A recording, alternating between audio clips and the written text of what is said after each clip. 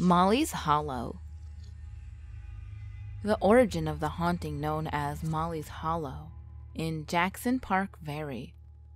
What is known is that around midnight, people have reported hearing a terrible shrieking voice continuously crying out Molly. Often the horrible screaming is accompanied by the apparition of a woman hanging in a tree. The most popular history of Molly's Hollow states that a beautiful young woman, known only as Molly, got in a fight with her boyfriend in the park on prom night. Her boyfriend drove off and left her in the park. The next day, Molly was found hanging in the tree, her clothes torn. It is unknown if her death was a suicide or a murder. Another history of Molly's Hollow states that Molly was an African American girl that was lynched by a white mob many years ago. New Century Air Center. This location is the former Othel Naval Air Station, a combat pilot training center from World War II through the Vietnam era. The base was turned over to the local Johnson County government in the early 1970s and converted into a commercial airport, industrial complex, and business center. Sometime in the late 1950s or early 60s, a botched night landing in bad weather resulted in a pilot losing his life when he missed the runway and ended up a ball of JP-4 fire in the side of an aircraft hangar. This hangar complex, onto which the airport control tower is now connected, is the current home to an Army Reserve helicopter unit. Paranormal events occur throughout this building.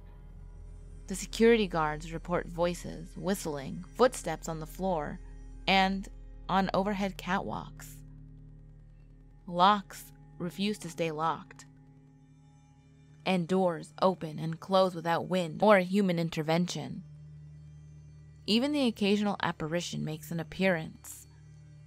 The New Century Air Center was featured on an A&E special called Haunted America. The Blue Albino Woman. Well known around Topeka, Kansas, is the Blue Albino Woman. She was once a resident of Topeka, and the residents of the town would often torment her. She had the distinction of a bluish-white skin tone, with a long bleach-white hair. She was said to be very strange, but most would tell you that she was just eccentric. So hated was the woman that she was dragged out to the Rochester Cemetery and buried alive by some local thugs and scumbags. It's said that she now walks the grounds of that cemetery, and should you enter at night, she will make you never forget your visit. In fact, hundreds of locals and visitors claim to have seen her. As recently as 2013, she left her mark on local Jessica Streeter. Jessica and her boyfriend thought the cemetery to be a perfect location to have some romantic fun. They laid out a blanket and were getting into it when Jess says a hand came up out of the ground. And soon, there was a crazy-eyed witch. According to the couple, she scratched them and even tried to choke Jessica. In another incident, a young boy named James was in a department store with his mother when he happened upon some mannequins. He didn't think much of it until one horrible-looking one turned to face him. He screamed and ran to his mother. Once in her arms, he pointed, and there, still standing, was the Blue Albino Woman. Then he claims that she just glided past them right out the door. Or more so, through the door. Other people have come forward saying that they've had run-ins with her as well. You can do a search and find many stories about these encounters on forums and boards.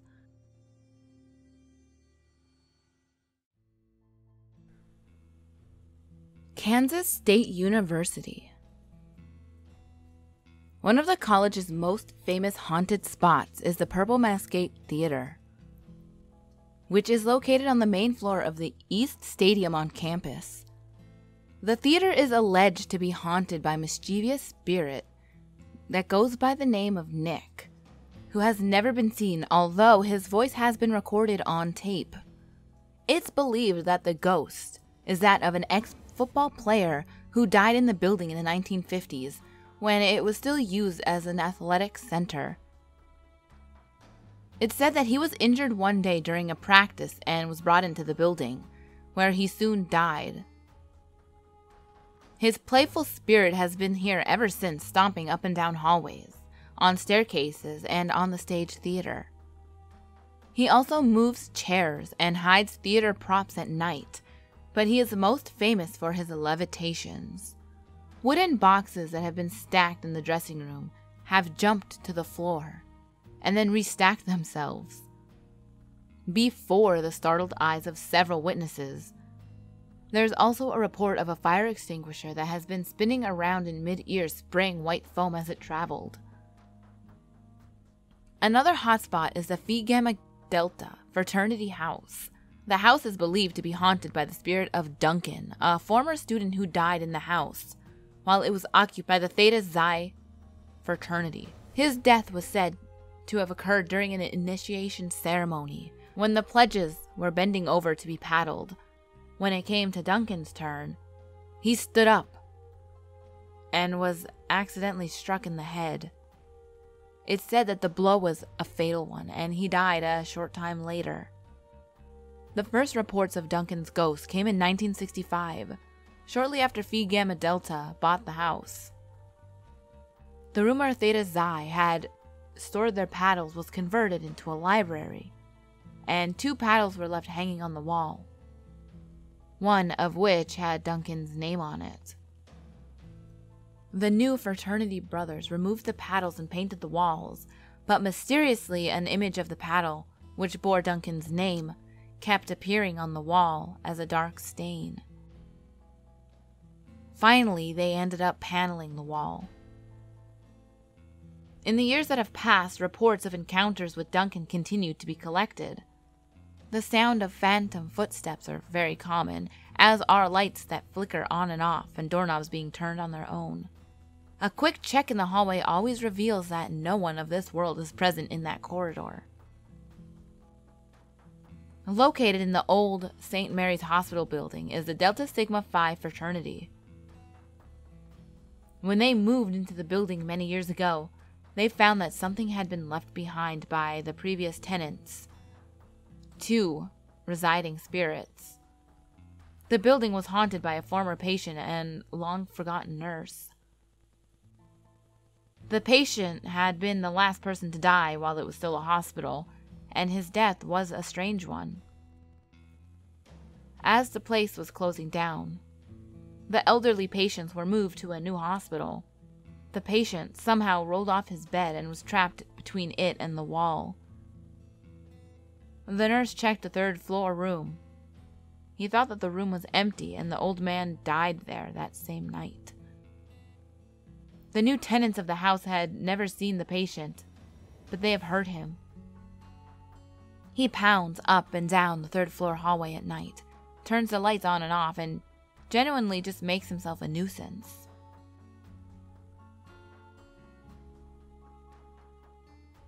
One night in 1973, an ice storm kicked out all of the power on the street for a number of days.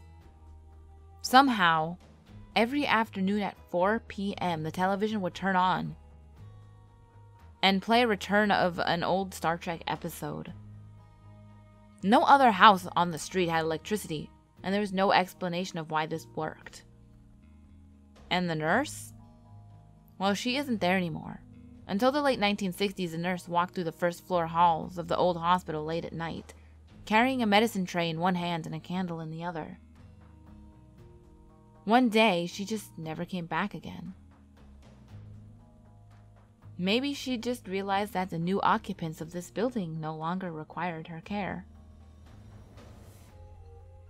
The Kappa Sigma fraternity house is also said to be haunted by a ghost of a boy who hanged himself in the filing room. Since his suicide, residents have heard all sorts of strange sounds, particularly the sounds of someone jumping off the roof. They have often heard the sounds, but never find a living person to whom they can be attributed.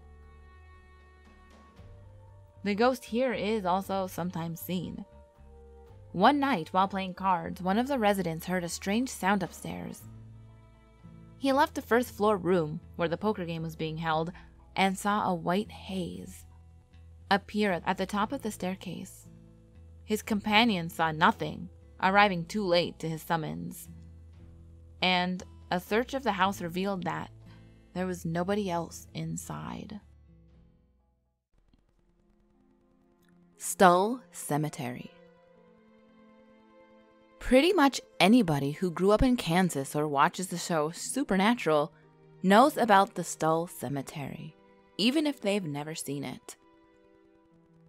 While there may be about 1 million variations on the story, everyone knows that Stull Cemetery is one of the 7 gateways to hell, which only opens at midnight on Halloween.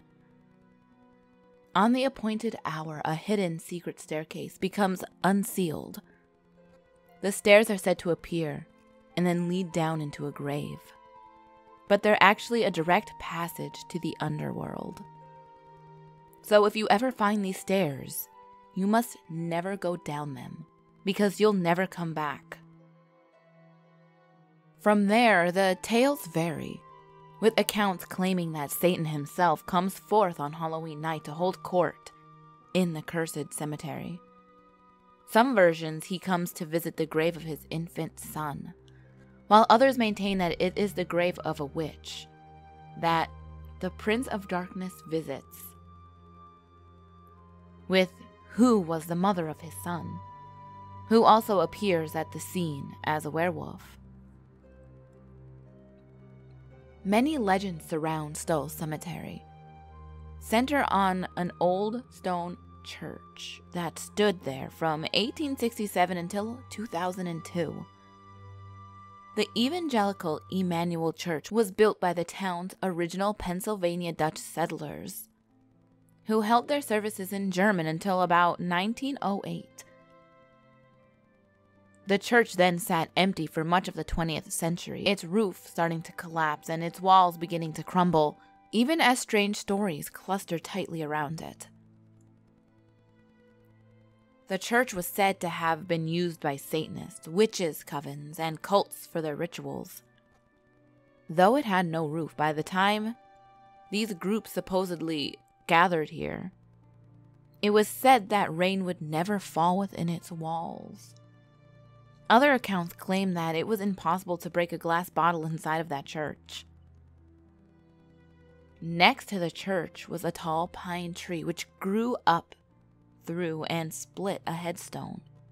According to stories, the tree was used to hang witches before the land was concentrated as a churchyard. The church and the tree were often held to be signposts, helping to point the way to the gate of hell.